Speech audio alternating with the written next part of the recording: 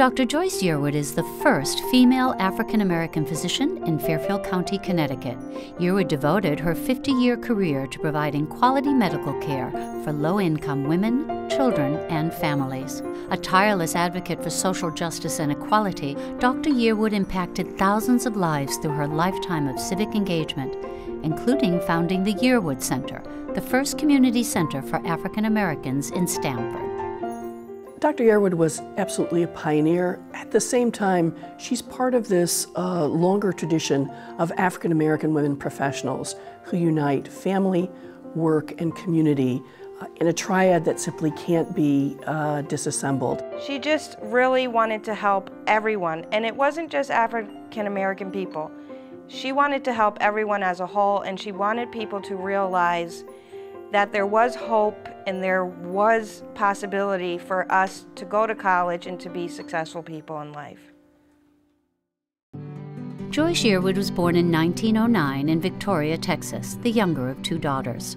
Her mother, Melissa Yerwood, was a school teacher, while her father, Dr. Charles Yerwood, was one of the first black medical doctors to practice in Texas.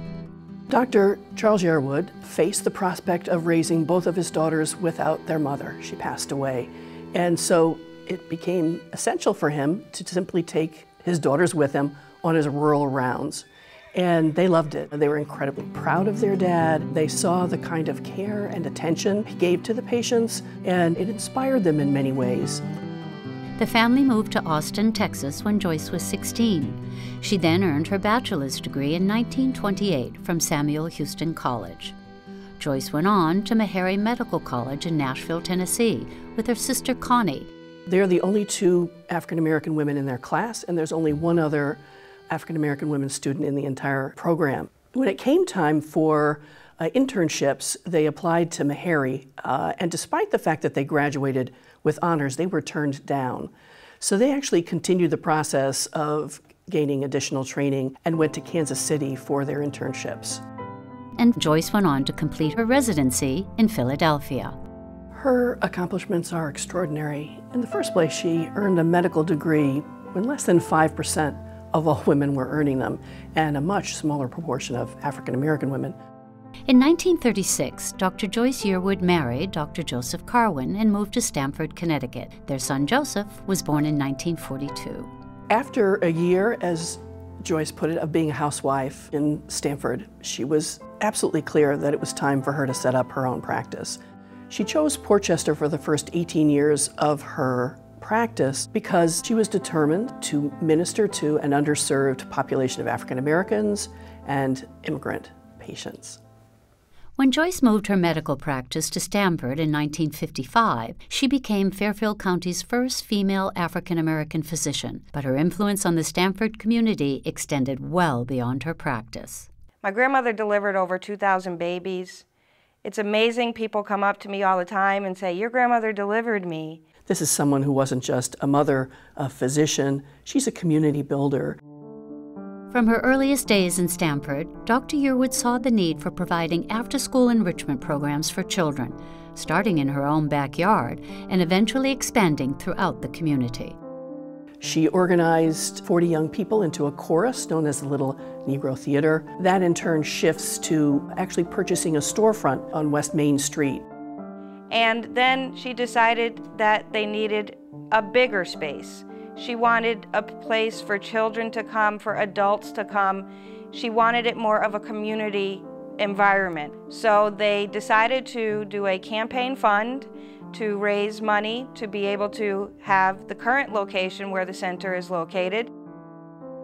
We raised enough money to build this center.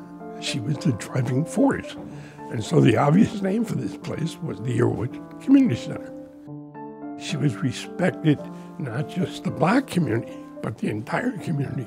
Everybody respected Joyce Yerwood. She saw the need for young people to hear the strong message, stay in school, fulfill your potential, know your history, know your culture. That was really essential to her. I'm really thankful for my great-grandmother for this place because I was there every day. Me growing up, I gained a lot of friends in like the summer camps and after school programs and all that. With her tremendous passion for the people in her community, Dr. Yerwood was a much sought-after board member for organizations throughout the greater Stamford area. She was a tenacious advocate for the healthy development of all people, especially the children. Just being a woman-blind physician was quite something, and then to have the time with a very flourishing practice to be able to spend so much time on community activities, she had the respect of the whole community. After my grandmother retired from practicing medicine, she actually was not one that was going to sit home and do nothing.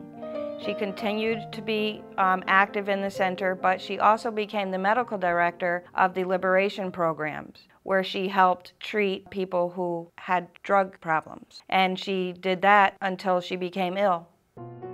During her lifetime, Joyce received many community service awards, including the Stamford's Mayor Award, the Alpha Kappa Alpha Heritage Award, and the Hannah G. Solomon Award.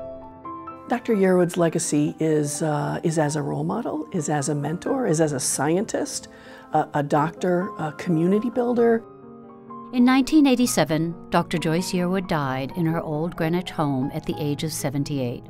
A true pioneer in medicine, she nurtured the sick for more than 5 decades and was a vocal advocate for the health and dignity of every individual. While the community center that bears her name is a physical reminder of her exceptional contributions, her most important legacy is evident in the lives of the thousands of women, children, and families that she kept healthy in mind, body, and spirit. She's a force of nature and a brilliant professional, a community builder, a reformer. She has a feminist, anti-racist agenda that you have to admire. You feel the steely resolve, at the same time, the humanity, the compassion. She's totally admirable.